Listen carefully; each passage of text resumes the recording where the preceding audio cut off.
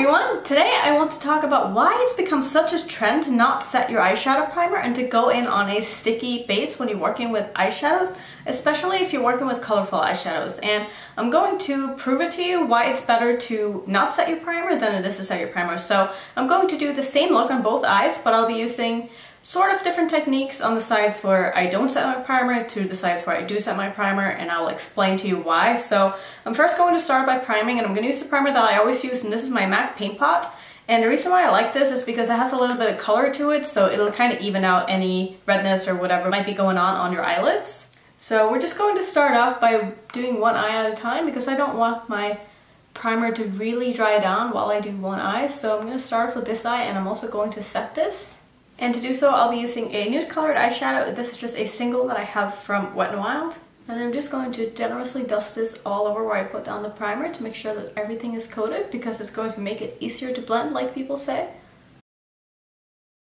So what sparked me to make this video was that I got a comment on a palette bingo that I did a while back using my Karity All Matte palette. And this person was saying that she really doesn't like this palette, and she feels like a lot of YouTubers are not being truthful when they review palettes, because she's seen a lot of people say that they like this palette and she thinks it's really bad. And so I was kind of saying, like, it depends a lot on how you apply your eyeshadows. If you use the technique where you don't set your eyeshadows, you can really make any shadows work. But if you do go in on a set base, it's going to be a lot harder for certain formulas, especially colorful shadows, to kind of get a little bit patchy, not get as pigmented as you want. They won't blend as nicely, they won't build as nicely. So I'm going to try to show you that today by using this palette. Now, I am not saying that this is a bad palette at all. I actually think it's a really good palette, and I'm going to show you guys because I think this palette deserves more credit than what it's getting. So I want to be using green shades today because those seem to be the worst shades in this palette, at least some of them. So I'm gonna really show you why I think this is a better way to apply eyeshadows. So I'm first going to start off by taking this yellow shade. I know I said I was going to use green, but first I'm going to take the yellow and I'm going to put that in my crease. And so this is how most people would go in with their eyeshadows. They're going to use a big fluffy brush. This is the E35 from Sigma. And so I'm just going to start off by really blending this into my crease now.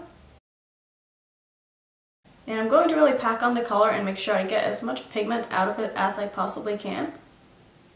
And as you can see, this shade is not a bad shade.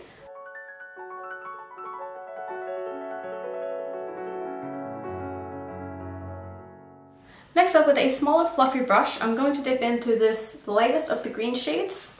I got my brush very nicely coated. This is a Morphe M506 brush, and I'm going to start by putting this into my inner corner and then also building up my crease. And you can see here that the pigmentation is not amazing in these shadows when you use them this way. So what seems to be the norm for most people is to go from lightest shade to darkest shade when you're building up your crease. And I'm going to show you the opposite way afterwards to really show how that's going to make a difference with the pigmentation of your shadows. And so you can see this is not a bad shade at all, and these two shades are still showing up nicely on my eyes. They're pretty pigmented. I don't think anybody would really complain about this if they had this palette. So this is about as much as I'm able to build a shade up.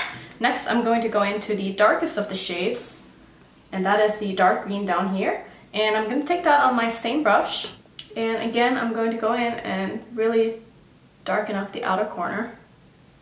And as you can see now, this is not the best shade in the palette because it doesn't really stick on to my eyelid that well. But I'm still able to get a little bit of pigmentation out of it. And so this is about as dark as I am able to build up these shadows. And I'm also going to go in and do the same thing on my lower lash line. I'm first taking that yellow shade and I'm going to really buff this out.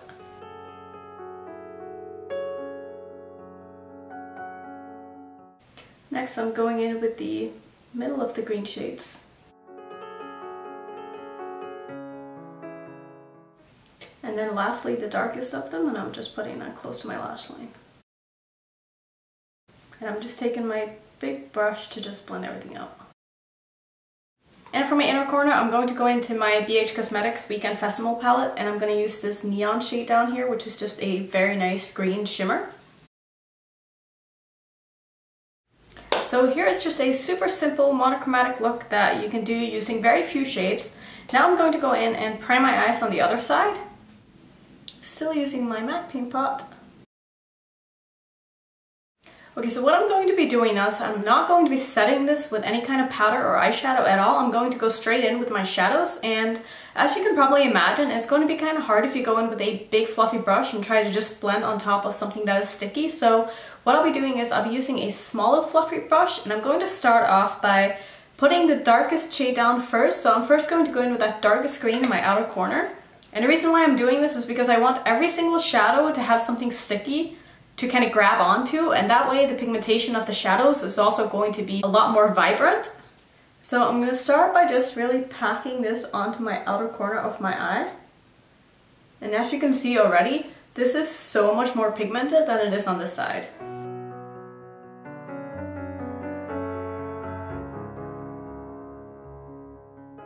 And I'm keeping this pretty low down because I am going to go in with two other shades afterwards to blend this out. And so instead of using back and forth motions, I'm using patting motions. And this will really help to prevent any kind of patchiness because you're really saturating the area with eyeshadow. So next I'm going to take my same brush and I'm dipping into that medium strength green. And I'm going to do the same thing. I'm going to just pack this on top of where I just put down the other shade. Still making sure to leave a little bit of room for that yellow up top.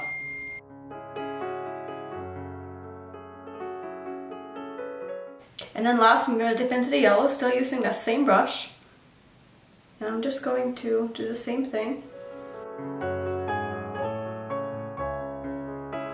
And you can really see how this yellow pops on this side compared to what it does on the other side. And the difference is actually quite substantial.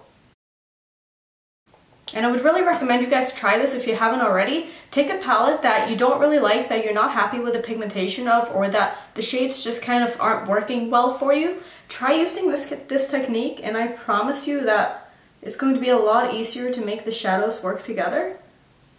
And you might think that, oh my god, like this is going to take so much more time than it would if I just did it the regular way, but honestly, it really doesn't. Because you can tell now, I didn't even go in and blend like more than once. Like I only put down a shadow and that was it.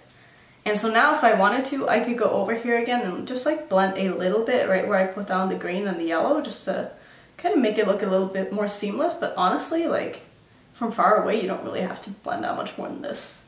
And so I'm sure you can tell just from the two sides that this side is definitely looking a lot better, and I'm hoping that shows up on camera. So I'm going to just put that same shimmery shade on my lid here, and then we can do the bottom lash line. So for my lower lash line, I'm also going to go in with a little bit of primer just so that we can make this sticky as well. And you can do this with any primer, it doesn't have to be MAC paint pot or anything like that.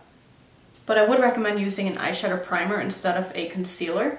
At least I've just found that that works better for me. If concealer works for you, that's probably fine too. And this time I'm going to do the same thing I did on my upper lid. I'm going to go in with my darkest shade first. And I'm just going to pack that close to my lower lash line. Then I'm taking the lighter green shade and I'm going to put that right below where I put the darkest green.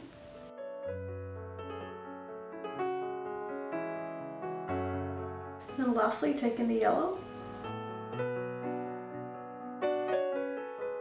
And then just connecting that inner corner to my lower lash line. So I'm going to just quickly go finish up the rest of my face. I'm going to put on some liner and mascara and lipstick, and I will be back shortly to show you the finished result. Okay, so this is the finished look. Let me know down below your thoughts on doing your eyeshadows this way, because I know I was hesitant for such a long time and I was like, no, I don't need to do this. Like, this is fine. This seems like it's too hard. It seems like too much work. But honestly, as soon as I started doing it, because I was seeing a lot of people having such good success with it, I was like, okay, this makes sense. So now that I've played around with it a lot more and I feel like I'm getting a hang of doing it this way, I really don't want to go back to doing it the other way. So yeah, I'm going to show you guys some close-ups right now. And it might not be the biggest difference in the world, but I personally can see it. When I look up close, I can see that the left side is way more pigmented than my right side, and that the shadows just look way more vibrant. They went on the eye, much more pigmented. It took way less work to get them to really build up. So I would say doing eyeshadows this way is definitely the way of the future, and I feel like this is the kind of technique that a lot of people are going to be using from now on, and I am really happy that I started doing it this way because I can really see a big difference. So thank you so much for watching as always. And if you're new to my channel, I would love it if you would subscribe and join my family, and hopefully I will see you all in my next video. Bye.